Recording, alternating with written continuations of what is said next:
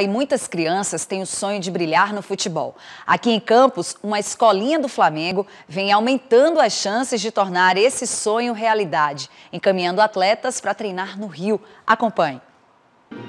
Rafael tem 8 anos e mora em Guarulhos. Com pouca idade, já treinou em várias modalidades no esporte, mas teve uma em que ele se identificou mais. O que eu gosto mais é o futebol.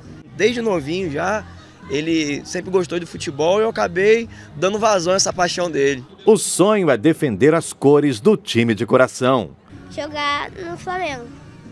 Como todo torcedor, Rafael é fã de um atleta profissional do Flamengo e deseja ter as mesmas qualidades desse jogador. Everton Ribeiro, porque ele joga muito bem. O desejo da família é que ele possa se transformar em um jogador profissional. Mas antes de tudo, precisa ser uma pessoa de caráter e de princípios. Eu acho que o esporte pode ajudar ele nessa caminhada. Quiçá aí, né, ele realizar esse sonho de se transformar em um jogador profissional e mais além ainda, ver ele envergando a camisa do meu time do coração, que é o Flamengo, seria, acho que, o ápice aí desse sonho. Vinícius tem 13 anos, 1,68 m de altura e mora na localidade de Ponta da Lama. A história desse adolescente é de dedicação e muito esforço. Além de estudar, treina todas as terças, quintas e sextas-feiras na escolinha de futebol.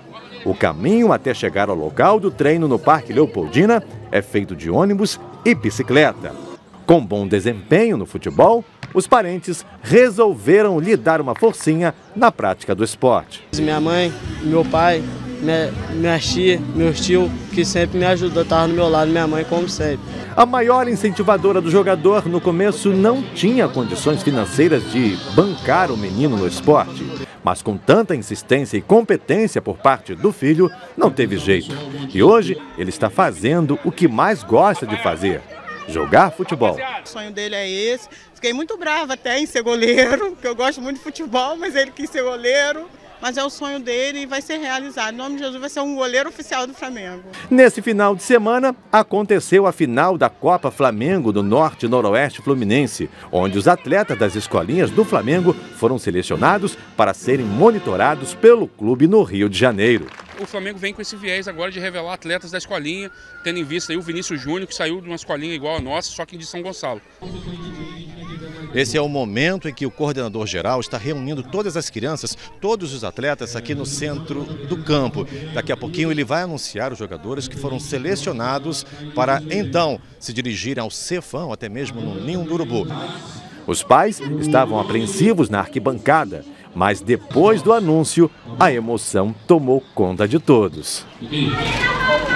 Muito aqui para estar todo o tempo do lado dele, até o fim, aonde tiver dia a gente vai, entendeu? Com toda a garra. Estou querendo que chegue esse dia logo para mim ir lá. Fiquei muito satisfeito, muito feliz aí, por ele estar sabendo que ele está sendo monitorado aí, para quem sabe aí, seguir esse sonho de ser um jogador profissional. Fiquei muito feliz.